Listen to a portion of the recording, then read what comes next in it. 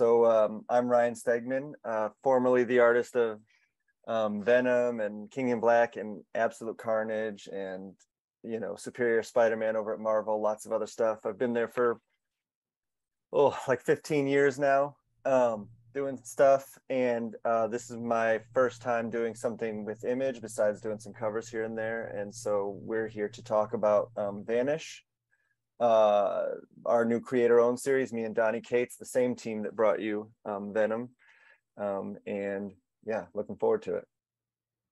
So Donny and I knew all along that when we were doing Venom that, at some point we wanted to do, well, once we kind of got to know each other and really enjoyed working together, we wanted to do a creator-owned. So I would say year one, the end of year one with VANISH or with Venom, I think we started talking about doing a creator-owned. And over that time, we had several different ideas and we'd start fleshing them out, and they would kind of get to a point where we'd be like, I don't know if this one's really working. And then the idea for VANISH came up, and it kind of clicked right away. And we were able, it's one of those things where you start spitballing ideas, and then all of a sudden it's just coming together. It's really like Harry Potter meets The Boys and meets Inglourious Basterds. Like it's got all those elements.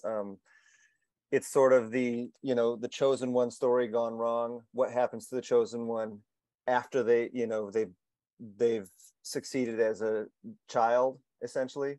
And it's kind of like, the chosen one is now all grown up, and he was a child star, and his life's all kind of messed up now, and he is out for revenge for the people that caused him to go through this as a child. And there's a lot of psychological drama in there, where it's unclear who's the good guy and who's the bad guy, and all the emotional Venom type stuff that Donny and I do is here in this book as well. I think that I tend to feel like everything that I do is the next thing I do is better than the last, but this one I really feel like I took it to another level. We can't, it took us a little while to get to the 4 issues. It takes a while to get started on something like this, and then by the time I was cooking, like now we're really moving. But I really took my time on it on the first few, and I think it shows. I was so inspired by all of the early Image stuff as a kid, and all I remember is those eye-popping first covers where you were like, I've never seen this character before, but I have to have that. And so when I was going into designing this book, the most important thing to me was Oliver Harrison, who is the main character. Finally felt like I kind of found something with the sort of military cloak that he's wearing with the, I demanded a mask. I always like characters to have masks. It's essentially a, Doctor Strange type cloak, but then he has it sewn up in front.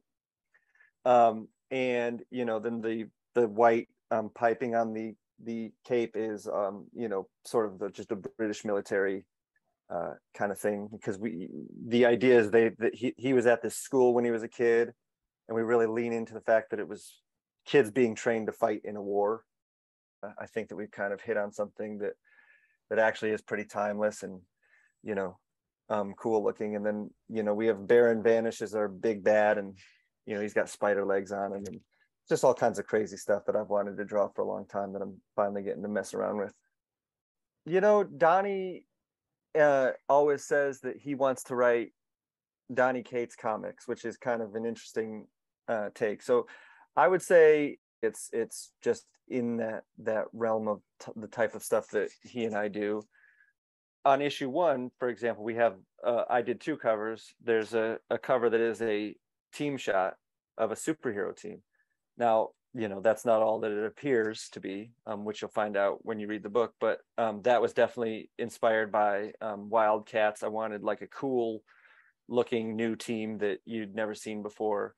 Wildcats,